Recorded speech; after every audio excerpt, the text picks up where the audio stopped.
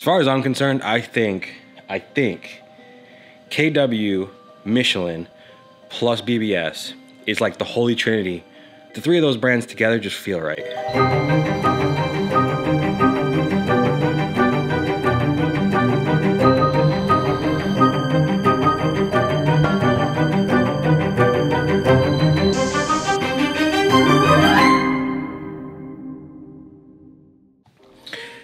So the time has come.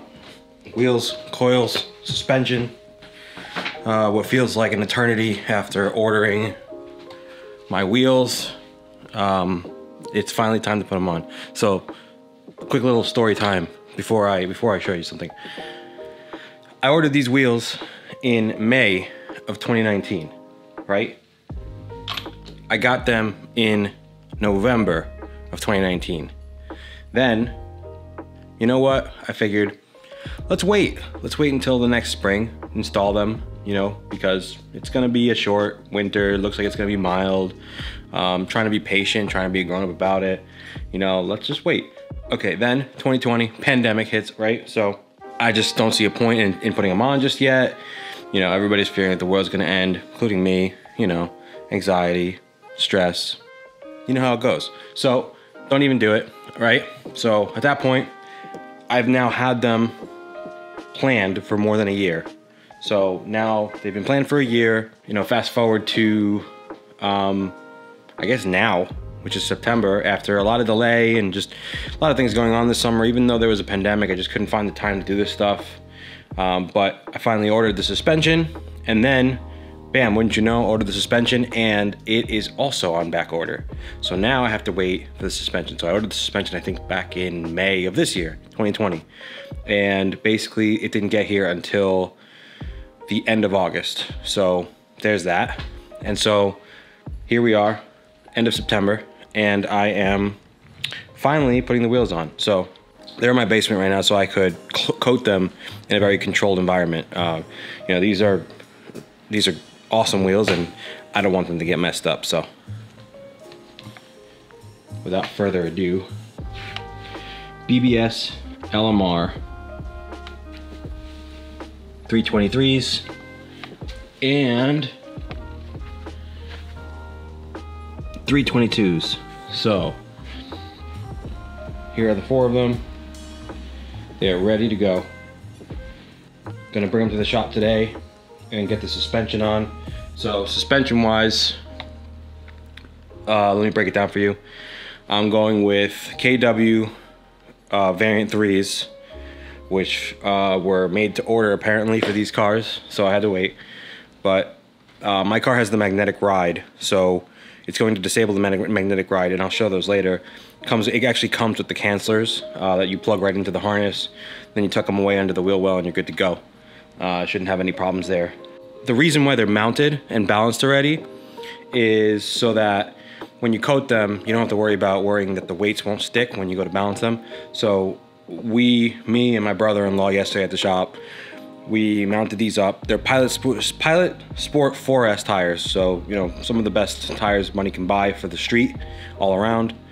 So we mounted them, we balanced them, and then I brought them here, and that's when I started going at them with the wax and grease remover.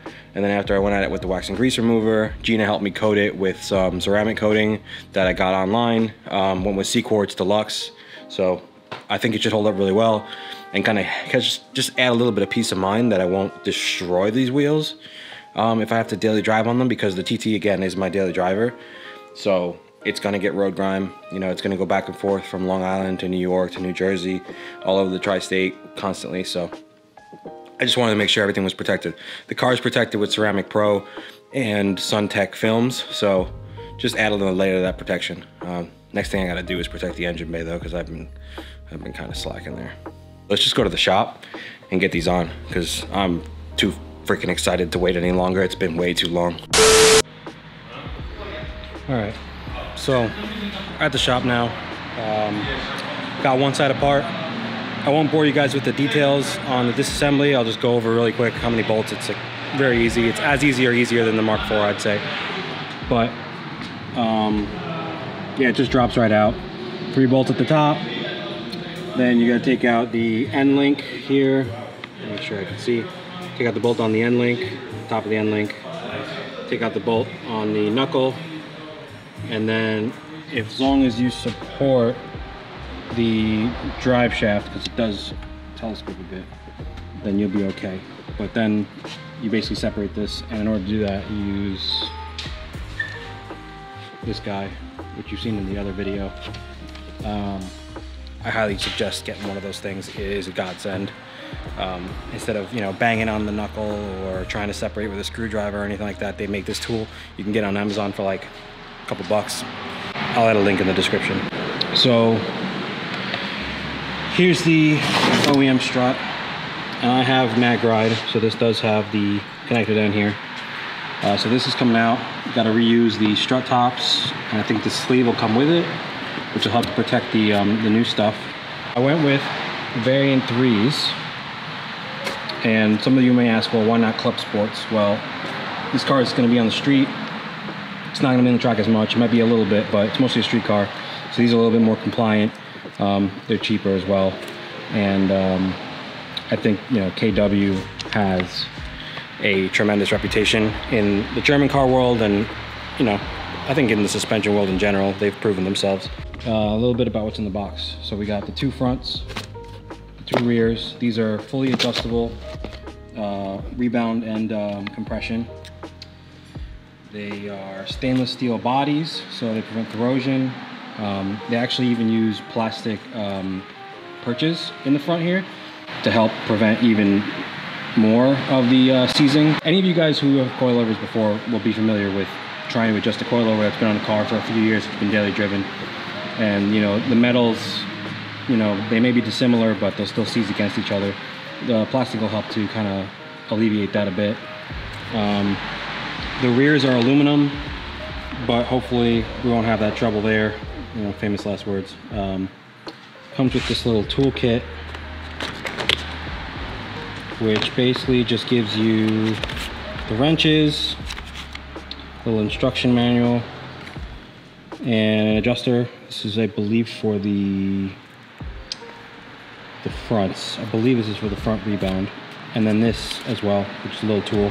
Haven't really dug into what these all do, but new dust caps and some zip ties. Oh, zip ties are for these. So these are actually for the magnetic ride. So because I have magnetic ride right now, these are plugged into the car, and basically you can right now press a button on the dash that changes the driving mode, and this will harden or soften the suspension. It's got like a magnetic fluid inside that will tighten up and change the dampening. These are not adjustable in terms of dampening that way. They're manually adjustable, you know, with these knobs and stuff like that, but they are not automatic. And so what these do is these plug into the harness and basically help to tell the computer that everything's all right, so that you don't get any weird lights on the dash. And yeah, hopefully they work pretty well. I've heard some weird stories about these sometimes not communicating properly, but we'll see. I'm sure KW will make good if anything.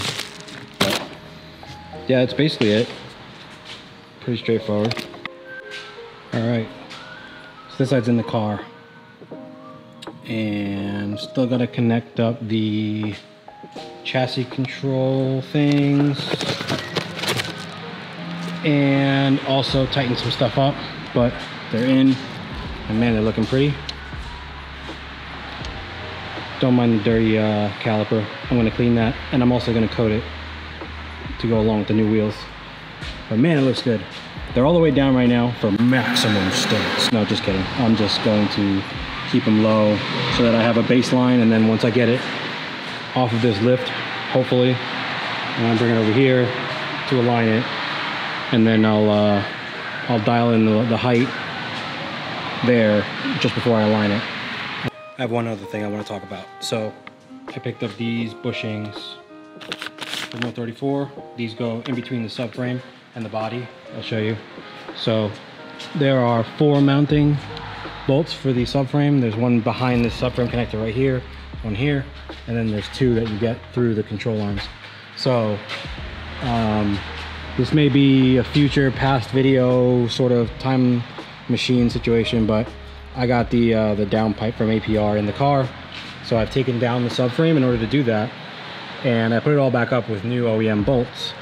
But there's, you know, there's some kind of trick to aligning the subframe with the factory bolts because they have these shims, and it could be a tough time. I think we got it on point. We didn't even align the car afterwards because I was going to be doing this now, and so the car drove straight and true and everything, so I think we got it pretty close with using the witness marks on the body.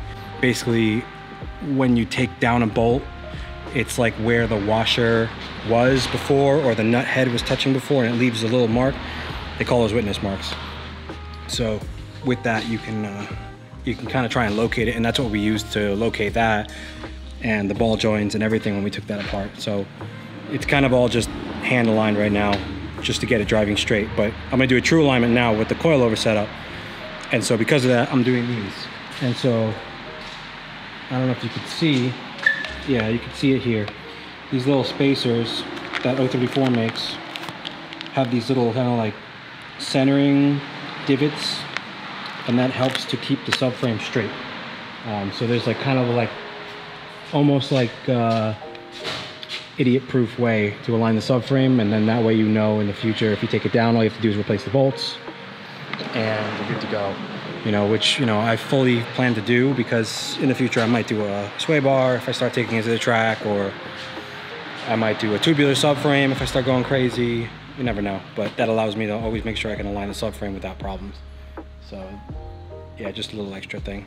That's it for parts, I think. Yeah, no other parts. Here's in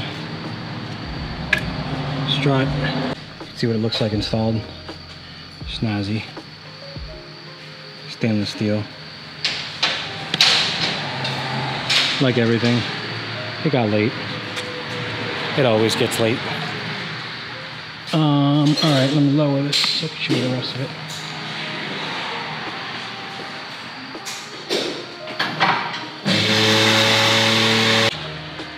You can see in here now, we got the cancellors. They just get kind of like wire tied in there.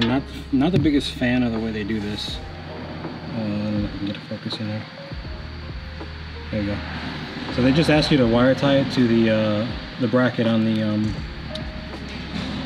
top of the spindle here, and then other than that, it's basically just this little cylinder with something inside that helps to tell the computer that everything's fine.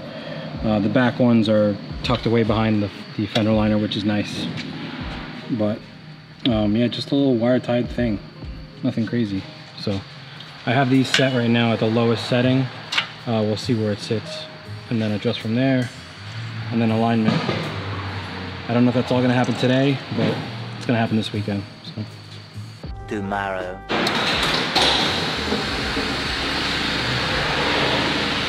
Today we dial it in. I'm gonna get the wheels on. It's gonna look sick. Left it here overnight to settle. I'm gonna go take it around the block to make sure it doesn't settle any further. It's pretty low. This is actually the lowest that KW allows for. With the other meat, I might have to go a little bit higher.